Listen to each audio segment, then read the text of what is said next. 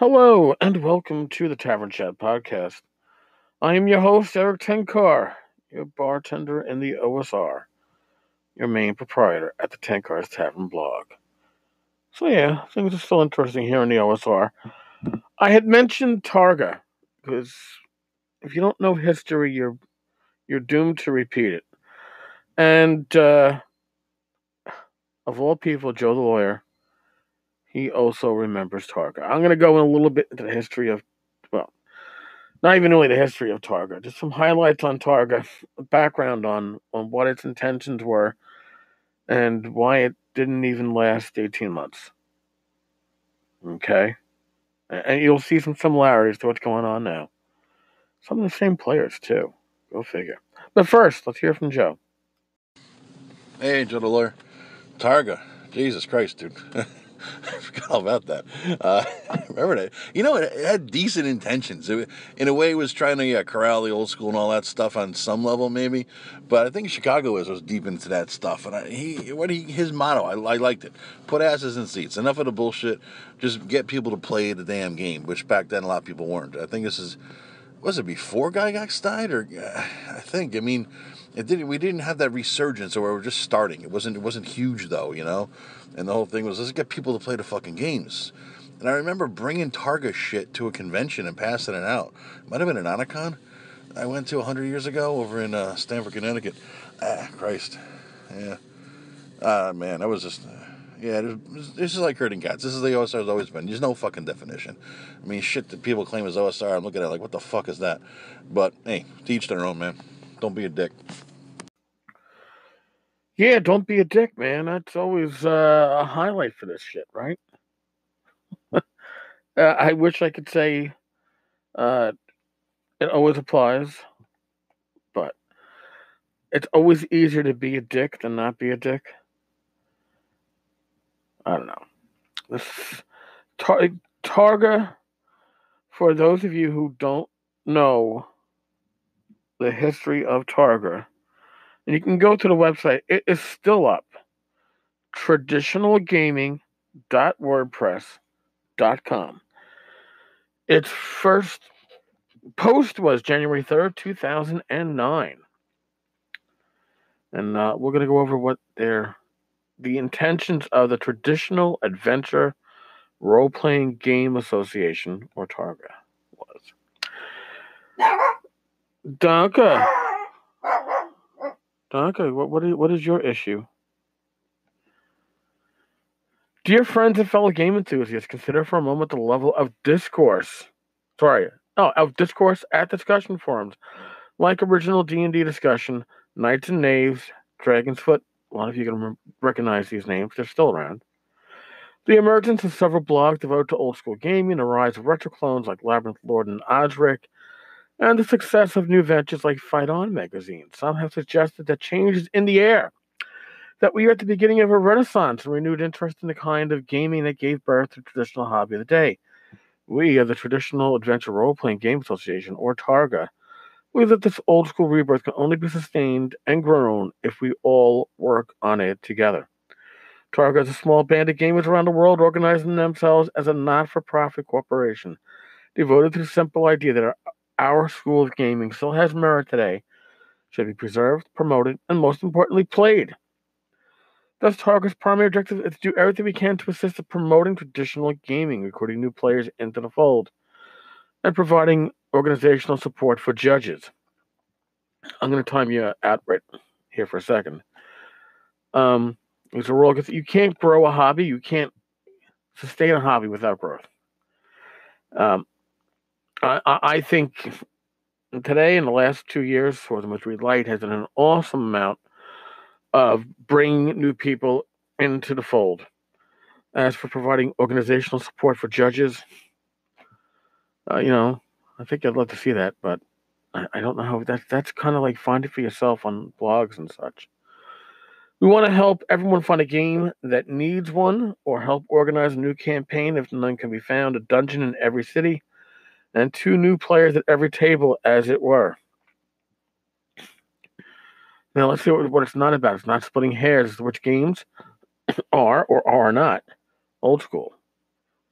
We trust our fans to be able to figure that out for themselves right there and then. I'm going to skip ahead to today's controversy with the OSR logo from Stuart Robertson. Figure it out for your fucking selves, folks. You don't need an OSR logo on a product to know what it is or it isn't. Honest to God, if you're in the OSR as a player, a consumer, a publisher, you're connected. You're looking at blogs, you're reading news sites, you're conversing on forums, you're listening to podcasts, you're discussing stuff on Discord, you're in Facebook communities. You don't need somebody's OSR sticker to tell you why something is old school. Additionally, using an old school sticker does not necessarily mean it's going to be old school in your eyes. Only you can judge that. So you don't need the sticker, folks. You want to help everyone? Yeah, I already did that part. Okay. Some of us even like those newfangled games. We're not here to talk about trash, about other games or styles of play. And we are not reactionary neo-Luddites hell-bent on snatching pre-painted plastic miniatures out of children's hands and forcing the kids to get lead poisoning like we did in the old days. TARGA plans to stay positive and stay focused on what we can get done. All right. A lot of people whose names you might recognize were involved in this from the start. John Adams, Ray Halfling, Joe Block, Greyhawk Grognard, James Mal, Grognardia, Don Proctor, Goblinoid Games, James Raggy. It was Legends of the Flame Princess back then. Ho, ho, ho. That's a little thing I didn't know. In any case, Victor Raymond, Jeff Ryance, Matthew Stanhan, and Ignatius Umla. Ignatius Umla was Fight On magazine. So that was the stated goal. All right. And then within, I don't know, March 21st of 2010, and this is January 3rd, 2009, so not even a year and a half. In 15 months, here's a quote from somebody named James Bob, with two B's. Seeing how Targa is only supposed to promote old school games and events and support them, it shouldn't attempt to put itself in any position of deciding who or what is featured. If it's old school or old school related, it is due. Give it its due and move on. Once you decide to try to become the single vision of what is old school and force others into lockstep by excluding what you deem as questionable, you've just outlived your usefulness to the OSR. This is in regards to Zach Smith's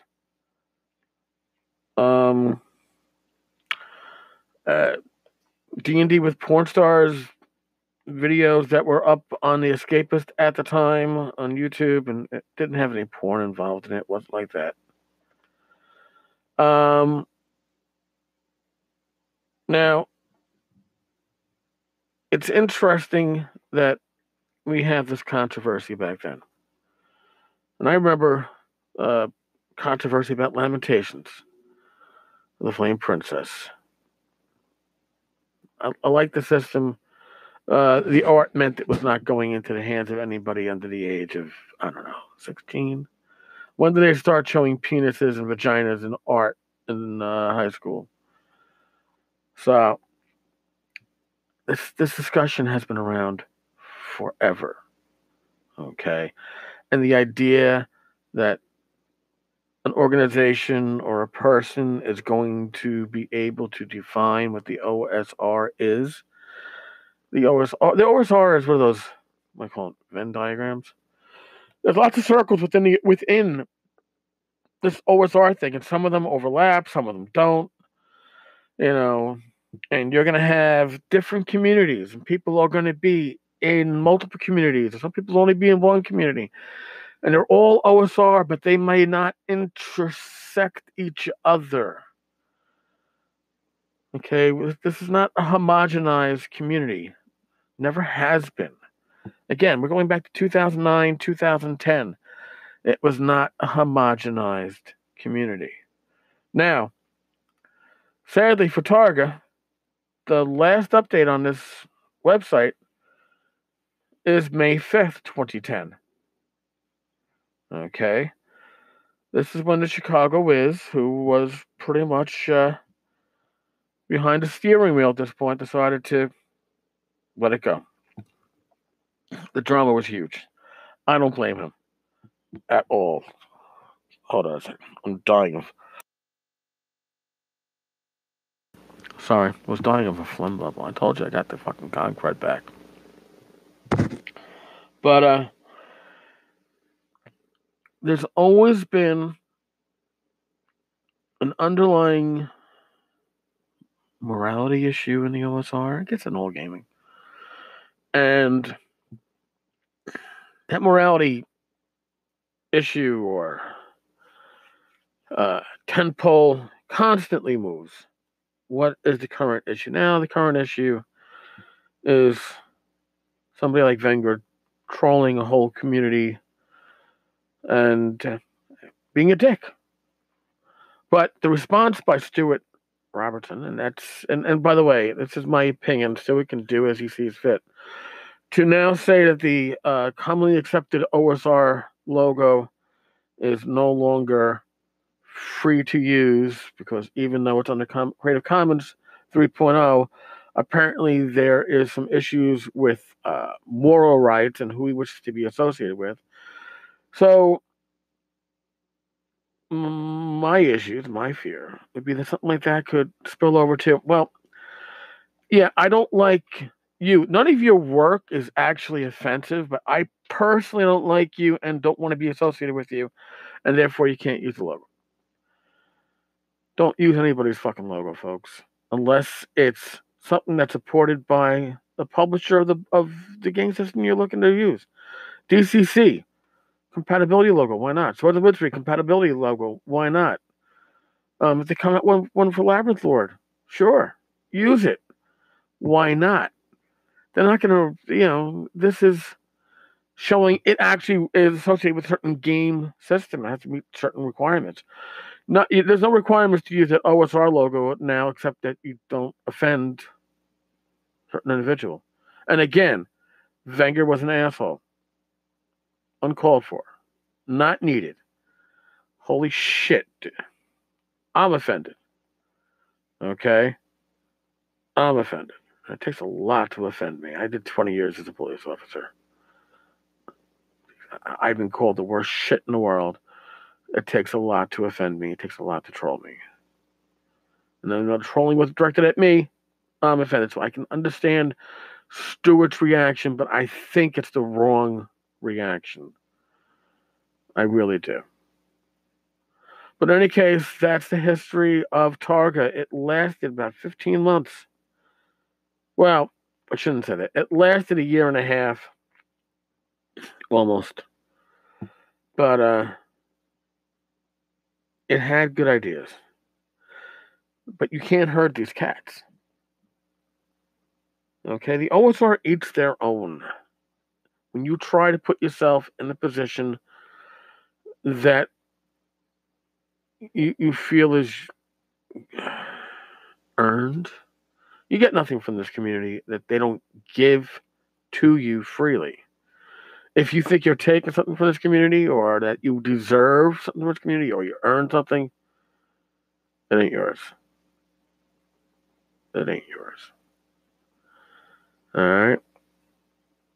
So I'm sorry to see the current drama going on in the OSR, but as history will tell you, the OSR is full of drama, and it's full of drama because it's not homogenized. It's not like the milk on your shelf in your fridge. It hasn't been subject to radiation, and it is old style milk with the cream separating from everything else. But in this case, we have lots of different types of cream all separating or overlapping and mixing. Accept that. Accept that. And accept that somebody else's definition of what the OSR isn't going to be your definition. The OSR is like pornography. You personally know it when you see it. But what you see is not necessarily what somebody else sees. I've probably been running my mouth long enough at this point. All right, folks. Thank you for listening. Thank you for stopping on by. God bless. Be safe. Roll your dice well. And if you're a football fan, I hope your teams do well, unless they're playing New York teams, in which case I hope they fuck up. And we'll still lose even if your teams fuck up. All right, folks. Be good. Later. Wow, how often do I do an addendum to a podcast that I just recorded? But of all things, I find a post on the tavern that actually deals with Targa, and I got a lot of history in it. Here, we're going to give some of the history from Michael Shorten. There were two things involved in the Targa dust up, and since my name and a couple of misunderstandings are being bandied about, let me tell you what happened from my perspective. TLDR version, Targa was a confused mess, but I worked with it in blind faith that we could have nice things. Targa was unfairly put into the position of being the OSR police when a fuckwad blogger got his panties in a bunch over Zach's, new at the time, blog. I felt kicked in the nuts by the nerd wa brigade and left Targa because of what I was seeing, as opposed to what I wanted, just having a fun playing games. I could have cared less about Zach. I still could care less about Zach. Scott SZ, Old School Rant, is a piece of shit. Now, Scott's the one that apparently started all this up. Targa was originally set up by Victor Raymond to promote International Traditional Gaming Week, and various bloggerati got involved. With the increase in interest in old school gaming, it morphed into this thing that some people thought was the spokesperson of the so-called OSR, and some folks thought it should be something else, a clusterfuck of committee think. There were a number of emails, even phone meetings between myself, James Mal, Victor Raymond, Ryan, etc. I think Raggy was there, but I honestly don't remember. What I do remember is sheer frustration. All I wanted Target to be was just another way to get people to sit down and play games. Some of the more publishing-related folks, James Mal for sure, and Raggy, now that I am writing this, remembering, wanted it more about publishing. The conversation got hung up on what is old school and various related bullshit, but in the end, a few of us, myself included, got a rough mission statement hammered out. This is when Targa reboots. It was basically put asses. This is September 14th, 2009. Put asses in chairs is the way I phrased it. But I wanted to put butts in chairs to play games. I became the cheerleader and kept the Targa blog and news going, and a couple of others, but everyone was pretty much doing their own shit. People still tried to make Targa into the old school police, but I ignored it. See, that was the perception that I had of Targa at the time, that it was the old school police. Then they talk about the fucking fundraiser. Now, this is awesome, folks. This is awesome. This is a post linked from January 18th, 2010. Lays it out. Gail Gygax wanted to make a statue of Gary Gygax. And so Targa was going to raise money by selling old school games and donated it. Michael Shorten, the Chicago Wiz, says, I ran eBay auctions, organized the shipping of items to me and to the winners. I pretty much did it all myself, not giving other guys grief, just setting this up so, my perspective. I carry the ball gladly. We raised $500. I was really damn proud of that, and I went to Gary Kahn to help give the check to the Gygax family. And that's when Scott C showed up with the precursor to Yiddish old school rant. He had been doing snarky, funny posts until he started he didn't like Zach's new blog, and he didn't like that Targa had linked to Zach's blog. That Gary Con weekend, when he posted some screed on his blog and rallied the nerd wa brigade over Zach, I was all happy that we had raised $500. I was pretty goddamn proud of that fact, that people had come together and raised some cash for what seemed like an innocent but decent cause. I came home to a shitstorm of posts, counter-posts, and all sorts of stupid-ass drama. All the good we had done was lost in a really fucking stupid, petty furor over one pissant piece of shit being all up in arms over some artist type who works porn and was doing video podcasting over gaming. Big fucking deal. So it got nasty and ugly, and suddenly Targa was put in the position of being wrongly told to take sides. What the fuck? It wasn't like we were saying that we should have Carcosa-esque real life rituals. It was a fucking blog. Why the fuck should Targa take a stand? I felt like nobody gave a shit about putting asses in chairs or fundraising or the hard work. All they wanted was nerd rage and to take sides.